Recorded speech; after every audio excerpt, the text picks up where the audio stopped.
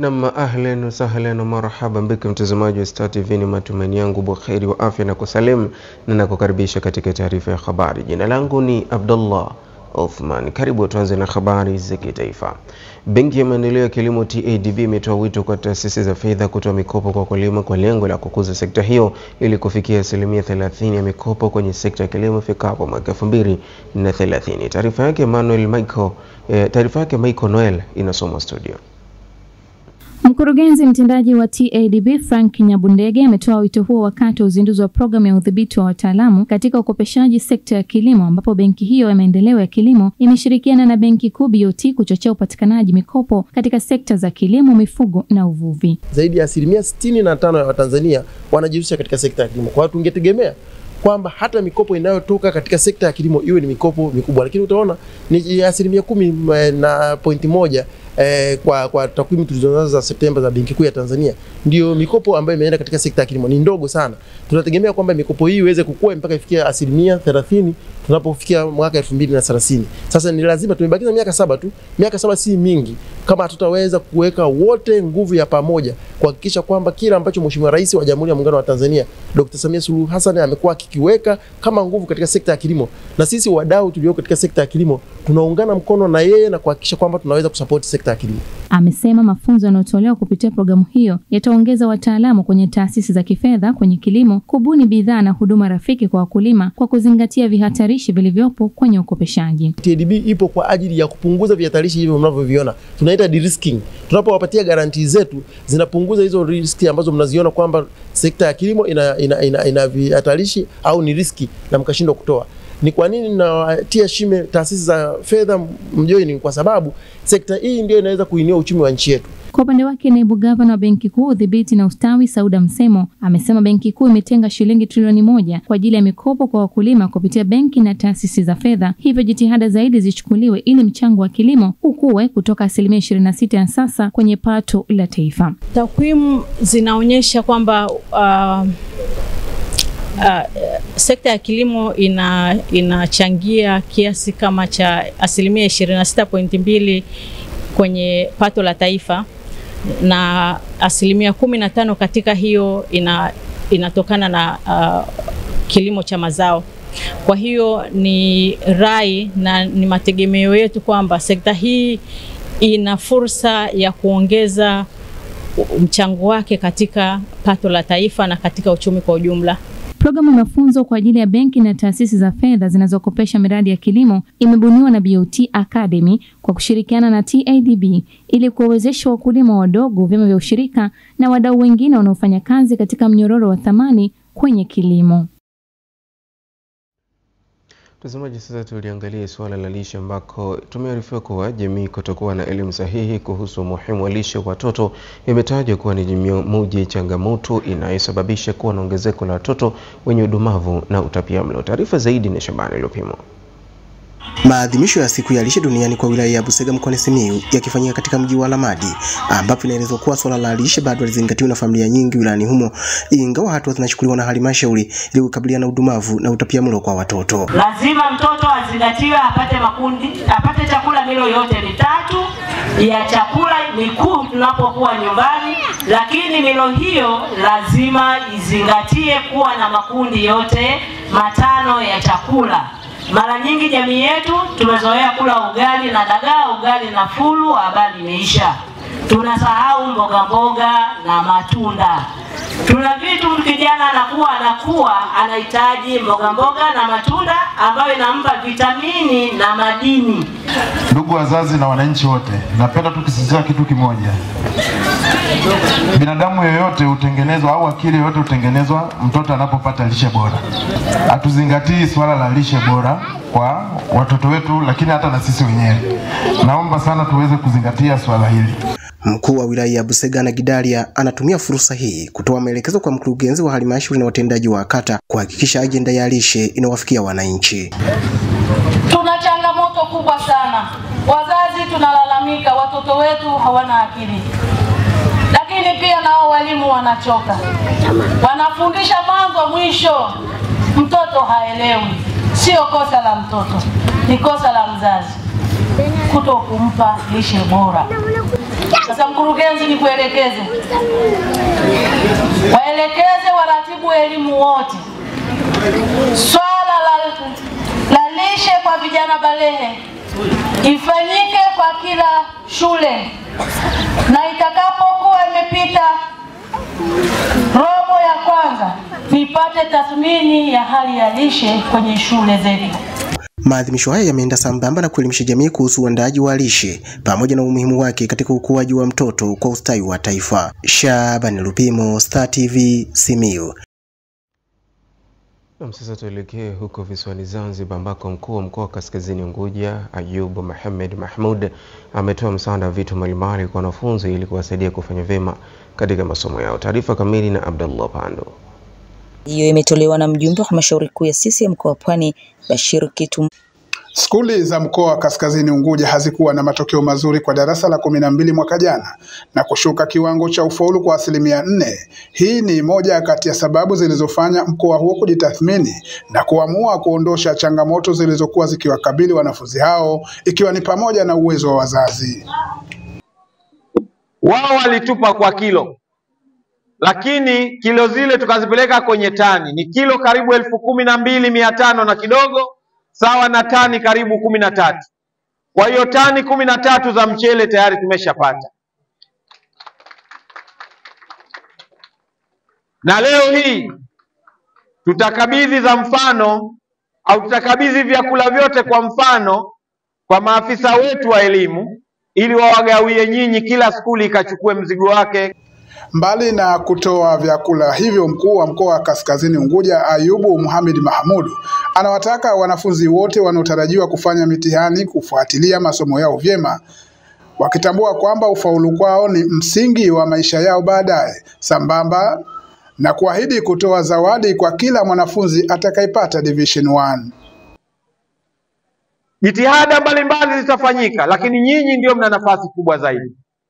Niwaombe sana wanafunzi, kajitahidini zaidi, kafanyeni vizuri zaidi.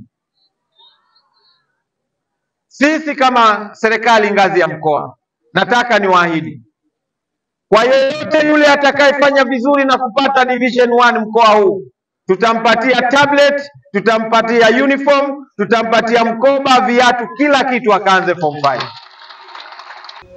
Afisa elimu mkoa wa Kaskazini Unguja Mohamed Mzeichum anasema vitu vilivyokuwa vikwazo, ukiachia chakula, muda wa masaa ya masomo, imekuwa ni changamoto hasa pale wanafunzi wanapoingia mikondo miwili kuwa hawafikii muda uliowekwa. Akiungwa mkono na katibu tawala wilaya ya Kaskazini B Hassan Abdallah Rashid. Hii inapelekea kupata dakika 30 kwa kipindi. Hivyo wanafunzi wanakosa kupata dakika 10 kila kipindi. Kwa siku dakika 80 zinakosekana. Hali hii inatufanya tuone kwamba ipo haja ya kuweka muda wa ziada ambao utaweza kusaidia katika fidia ya muda huu. Kwa hiyo tuombe na wizara, kutokana na hali iliyopo, kutokana na ongezeko la watu tulilonalo, tunaomba na hizi huduma pia usaidiwe zaidi. Baadhi ya wanafunzi waliokabidhiwa chakula hiki wamepongeza hatua hiyo na kuahidi kufanya vyema katika mitihani yao ijayo. Na sisi tunakuahidi kuletea matokeo mazuri katika mitihani yetu inayofuata. Tunamshukuru sana Mheshimiwa mkuu wa mkoa kwa kutuletea msaada huu wa chakula kwa wanafunzi waliokuwepo kambi, na hata hivyo tunamwahidi kwamba lile tamanio lake la kuwepo na division 1 zaidi ya 100 katika mkoa Kaskazini, tunamwahidi tutalitimiza kutokana na msaada aliotupa. Wazazi, walezi, walimu, mashehe na wadau mbalimbali katika mkoa Kaskazini Unguja wameshiriki katika utoaji wa msaada huo uliotolewa na mkuu wa mkoa Kaskazini Unguja akishirikiana na wadau mbalimbali na baadhi ya wawekezaji katika mkoa huo. Abdullah Pando, Star TV, Zanzibar. Na jamii imetakiwa kuwa mstari wa mbele kushirikiana kuwalinda watoto wasifanyiwe vitendo vya udhalilishaji na ukatili wa aina yoyote, ikiwa ni pamoja na kushiriki kamilifu kuwafichua wale wote watakaobanika kuwafanyia watoto vitendo hivyo vya ukatili. Josephine Mweswaga ametuandalia taarifa hii. Hiyo imetolewa na mjumbe wa halmashauri kuu ya CCM mkoa wa Pwani Bashir Kitumboi mara baada ya kumaliza zoezi la usimikaji na upandishaji bendera katika tawi la CCM Tipesa kitongoji cha Zanzare kata ya Magomeni kwa lengo la kuimarisha mshikamano na umoja kwa wana CCM. Amesema ilani ya Chama cha Mapinduzi inakemea uwepo wa ukatili kwa watoto na kwamba imesisitiza uanzishwaji wa programu mbalimbali za kuwalinda watoto. Hivyo amewataka wana CCM kushiriki kutekeleza matakwa ya ilani ya CCM katika kuwalinda na kuwatunza watoto wasifanyiwe vitendo vya ukatili. Matukio ya unyanyasaji wa kijinsia imekuwa yakishamiri sana katika nchi hii. Tuangalie watoto zetu kwa sababu watoto wao ndio taifa la kesho. Wakiharibiwa leo hauwezi kuwatengeneza kesho. Kwa hiyo serikali ya Chama cha Mapinduzi inayaona hayo na ndio maana imekuwa yakiyasimamia. Wake mwenyekiti wa umoja wa vijana UVCCM wilayani Bagamoyo Hafidhi Konyamale anatumia fursa hiyo kuwasisitiza vijana kutekeleza wajibu wao kwa kuwalinda viongozi wao na kuyasemea mema yanayofanywa na serikali ya Chama cha Mapinduzi. Wajibu wetu wa kwanza kuwalinda viongozi wetu ili wawe salama, waweze kutekeleza majukumu yao kwa amani na wakati. Lakini jukumu letu lingine, vijana wa Sanzale, wakata Magomeni na wilaya kwa ujumla, tunao jukumu wa kuyasemea mema yale ambayo yanafanywa na viongozi wetu katika utekelezaji wa ilani. Diwani wa kata ya Magomeni Mwanaharusi Jerufu anaainisha namna serikali inavyofanikisha utekelezaji wa miradi mbalimbali katika kata ya Magomeni. Fedha nyingi za miradi ya maendeleo zilikuwa zikiletwa ndani ya wilaya yetu na kata yetu ya Magomeni. Kusema serikali ya Chama cha Mapinduzi bado inaendelea kuwa ni serikali tiifu na inaendelea kuwatumikia wananchi wa Tanzania, wa Pwani, wa Bagamoyo na Magomeni kwa ujumla. Mjumbe wa halmashauri kuu ya CCM mkoa wa Pwani anayewakilisha wilaya ya Bagamoyo Bashiru Kitumboi yupo katika zoezi la usimikaji na upandishaji bendera katika matawi na mashina ya CCM za halmashauri ya Bagamoyo na Chalinze, na ametoa zawadi za seti ya mpira na jezi kwa timu za vijana wa CCM kitongoji cha Zanzare A na B ili kuunganisha pamoja vijana na kujenga mshikamano kwa wana CCM. Kutoka mkoa wa Pwani ni Josephine Mwaiswaga wa Sate. Na mtazamaji, tuende mapumziko mafupi. Nitakaporejea hapa tutaendelea na taarifa ya habari. Tafadhali endelea kuwa nasi.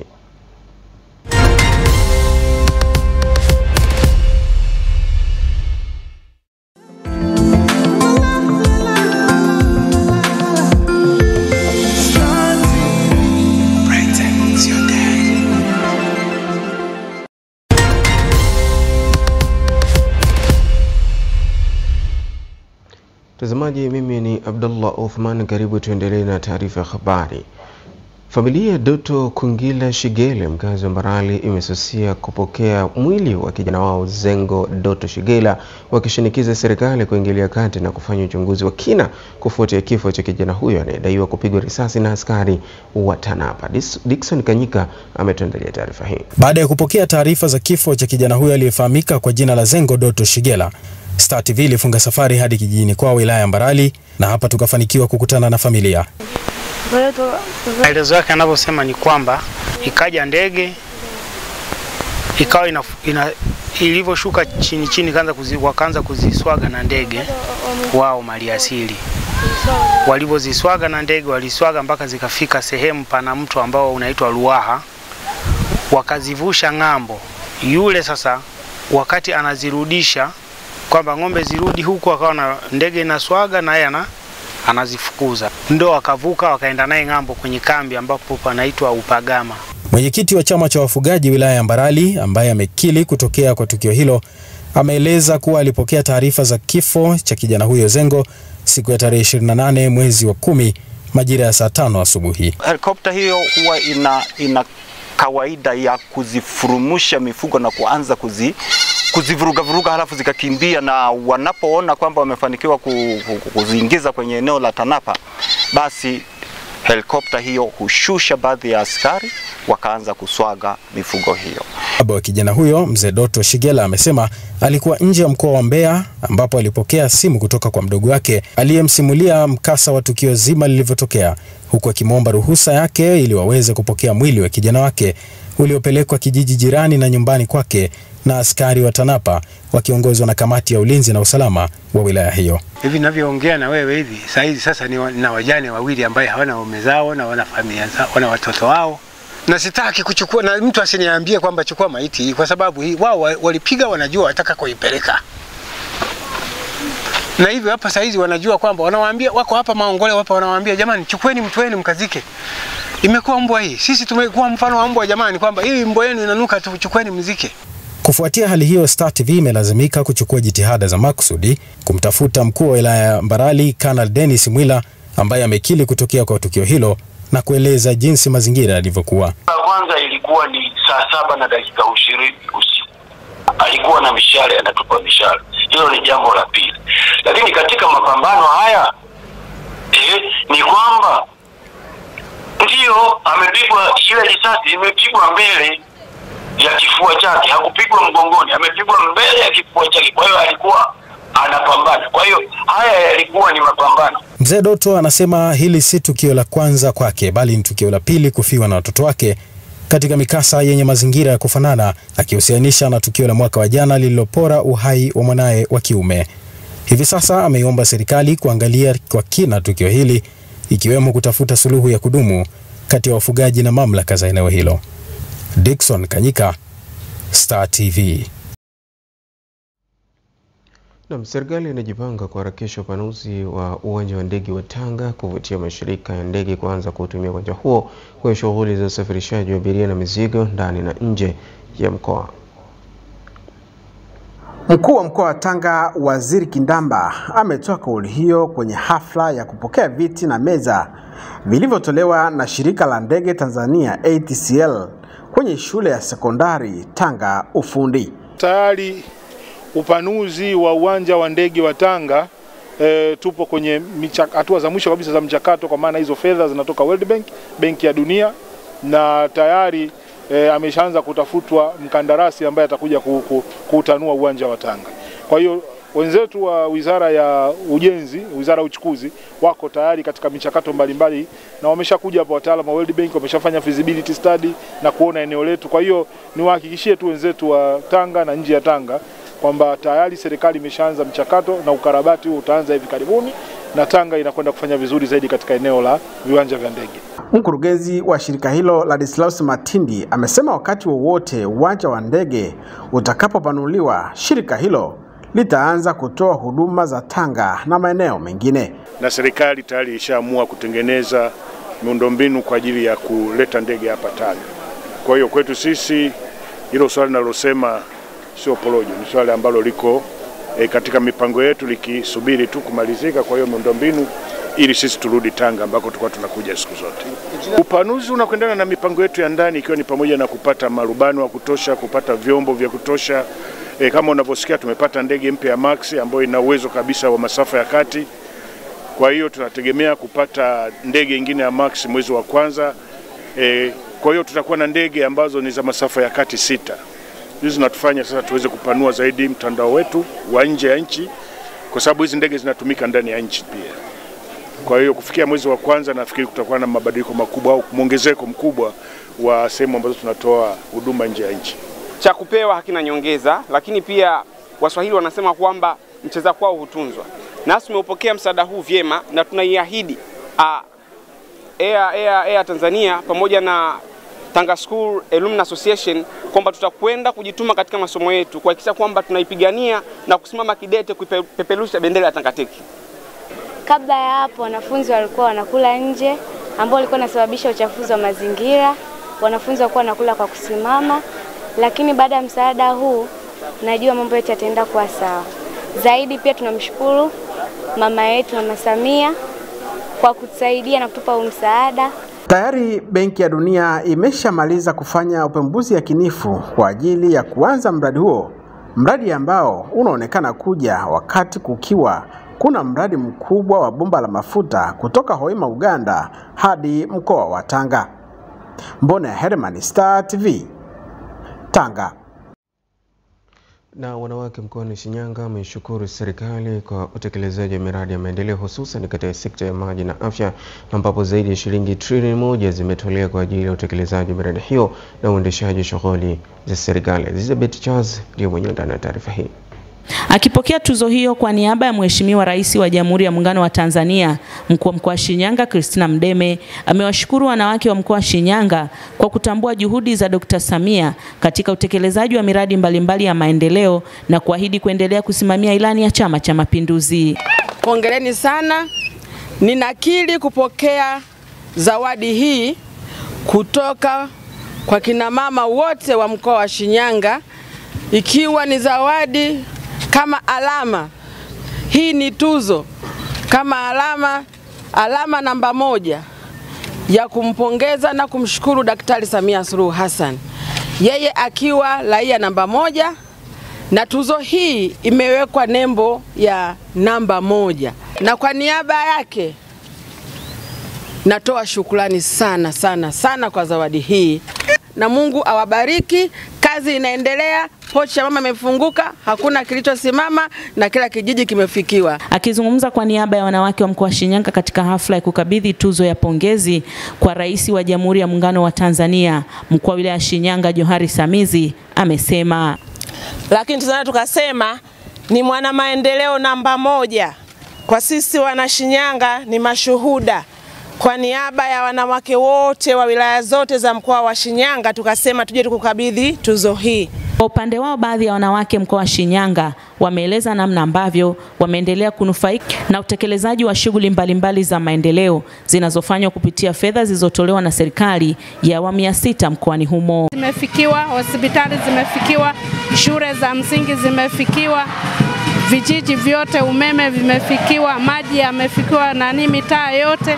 Upande wa afya zimejengwa zahanati, zimejengwa vituo vya afya, lakini pia mpaka vifaa tiba vimeletwa. Kwa sasa hata wanawake wanaoishi kijijini wana maji. Nikiripoti kutoka mkoani Shinyanga, mimi ni Elizabeth Charles wa Star TV. Na mtazamaji, tuende mapumziko mafupi, nitakaporejea nitakuletea habari za mataifa mbalimbali.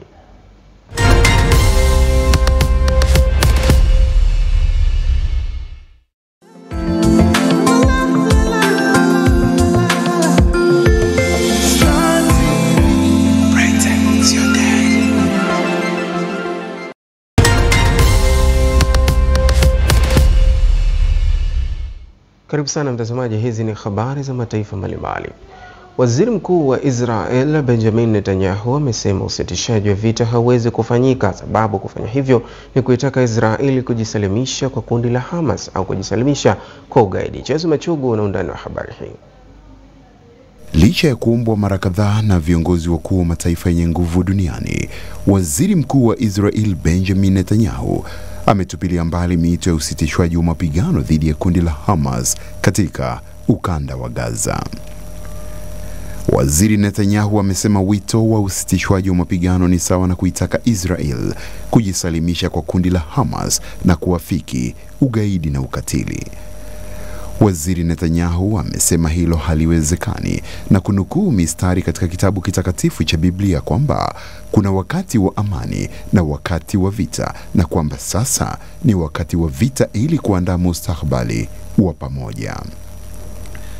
Kwa upande mwingine, Marekani imesema haiungi mkono miito ya usitishwaji wa mapigano kwa sasa na kusema badala yake kunaweza kuzingatiwa usitishwaji wa muda ili kuruhusu usafirishaji wa misaada.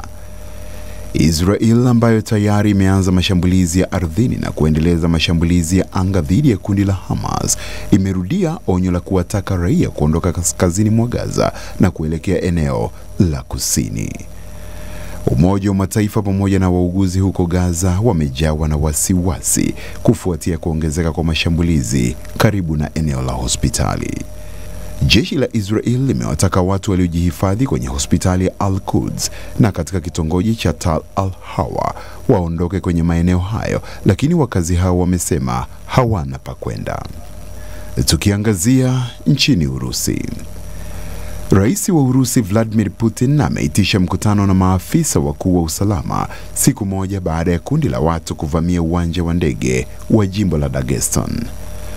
Mkutano huo umejadili majaribio ya nchi za Magharibi kuigawa jamii ya Urusi kutokana na matukio ya Mashariki ya Kati. Hatua hii ya Rais Putin inajiri baada ya ikulu ya Kremlin kulalamikia uingiliaji wa nje kwa machafuko hayo yaliyotokea katika uwanja wa ndege wa Makhachkala. Mamia ya watu walikuwa na ghadhabu waliingia katika uwanja wa ndege na kuanza kuwatafuta raia wa Israel baada ya ndege hiyo kutoka mjini Tel Aviv nchini Israel kutua. Ofisi ya Waziri Mkuu wa Israel Benjamin Netanyahu inatarajia mamlaka nchini Urusi zitawalinda wa Israel na Wayahudi popote pale walipo nchini humo. Nako nchini Nepal. I'm here to cry out from the rooftop of the world, stop the madness. The glaciers are retreating, but we cannot. We must end the fossil fuel age. Katibu Mkuu wa Umoja wa Mataifa Antonio Guterres ameutaka ulimwengu kuacha kuchukizwa na mabadiliko ya hali ya hewa wakati alipotembelea maeneo ya Himalaya yanayokabiliwa na hali ya kuyeyuka kwa theluji kwa kasi ili kushuhudia athari mbaya za hali hiyo. Katika ziara yake eneo la Everest katika milima ya Nepal, Guterres amesema nchi hiyo imepoteza karibu theluthi moja ya barafu yake katika kipindi cha miongo mitatu. Theluji za Nepal ziliyeyuka kwa asilimia 65 kwa kasi katika muongo uliopita kuliko ile ya awali. Theluji katika eneo pana la Himalaya na Hindu Kush ni chanzo muhimu cha maji kwa takribani watu milioni 240 katika maeneo ya milima na pia kwa watu wengine bilioni 1.65 katika mabonde ya mito huko Asia Kusini na Asia Kusini Mashariki. Guterres yuko katika ziara ya siku 4 nchini Nepal. Millions of people on the move and fierce competition for water and land and flood. Nako nchini Mexico. Idadi ya watu waliokufa kufuatia kimbunga Otis kilichoupiga mji wa mapumziko wa Acapulco imeongezeka hadi kufikia karibu watu 100. Kimbunga Otis kilichopiga kwa kasi ya kilomita 266 kwa saa Jumatano iliyopita kilisababisha mafuriko makubwa yaliyosababisha uharibifu wa majumba, hoteli na biashara zingine, huku magari yakizama na huduma kama umeme na mawasiliano vikiathirika pakubwa. Licha ya serikali kuongeza idadi ya polisi, kumeripotiwa vitendo vya uporaji katika jiji hilo lenye wakazi takribani 900 ambao wanakabiliwa hadi sasa na uhaba wa bidhaa muhimu kama vile chakula na maji safi. Na sasa tuweke nukta katika habari hizi. Shirika la Umoja wa Mataifa la Uhamiaji IOM limesema kuongezeka kwa ghasia nchini Jamhuri ya Kidemokrasia ya Kongo kumefanya idadi ya wakimbizi wa ndani kufikia milioni 6.9. Shirika hilo limesema Kongo inakabiliwa na mojawapo ya mgogoro mikubwa zaidi ya kibinadamu duniani na kwamba kufikia Oktoba 23 takribani watu milioni 5.6 ambao ni wakimbizi wa ndani walikuwa wakiishi katika majimbo ya Kivu Kaskazini, Kivu Kusini, Ituri pamoja na Tanganyika. IOM imesema watu hao wanahitaji pakubwa misaada ili kukidhi mahitaji yao ya msingi.